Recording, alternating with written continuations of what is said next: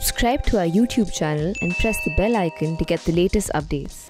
From the closest ever images of the sun to the blackest fish that are almost invisible in the deepest oceans, on this week's ScientiFix, we bring you the top science stories of the week from across the globe. This week, NASA has released the closest pictures ever taken of the sun captured by the Solar Orbiter that was launched in February this year. The spacecraft completed its first close pass of the sun in mid-June when it flew within 48 million miles of the sun with all its 10 instruments turned on to snap the closest pictures of the sun to date. Among the many novel insights from these images are views of mini flares that the scientists are calling campfires.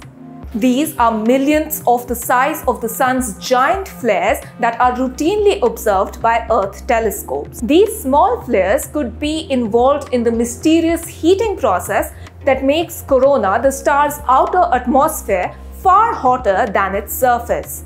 Back on Earth, global emissions of methane, a potent greenhouse gas, have been driven up to record high levels, which puts the world on track for the worst-case scenario for global heating. Over the last 20 years, the methane gas emissions have risen by more than 50 million tons a year. These findings show that more than half of the methane in the atmosphere now comes from human activities.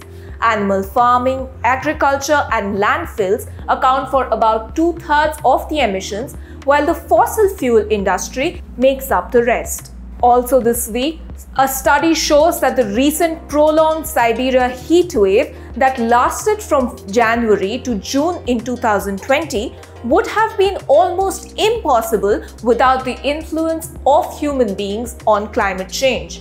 Siberia's overall temperatures were more than 5 degrees Celsius above average from January to June. Researchers also found that temperatures were more than 2 degrees Celsius hotter than they would have been if humans would not have influenced the climate by releasing greenhouse gas emissions. Computer simulations show that without human influence, there would be about 1 degree of global warming. The prolonged heat wave like the one Siberia experienced would have only happened less than once in every 80,000 years without human-induced climate change, making it almost impossible in a climate that had not been warmed by greenhouse gas emissions. Meanwhile, diving into the depths of the ocean where sunlight barely reaches, scientists have discovered one of the blackest materials known, the skin of certain fish. The skin of these ultra-black fish absorb light so efficiently that even in bright light they appear to be silhouettes with no discernible features. Even surrounded by bioluminescent light, they seem to disappear. In the deep, dark sea, where even the smallest source of light is enough to attract attention, this blackness can improve a fish's odds of survival. Researchers have found how a unique arrangement of pigment-packed granules enables some fish to absorb nearly all of the light that hits their skin. Mimicking this texture could help engineers develop less expensive, flexible, and more durable ultra-black materials for use in optical technology such as telescopes and cameras, and even for camouflage. Also this week, scientists have discovered bacteria that feed on manganese and use the metal as their source of calories. While such microbes were predicted to exist for over a century, none have been found or described until now. Researchers at Caltech found the bacteria by accident after performing unrelated experiments using light chalk-like form of manganese.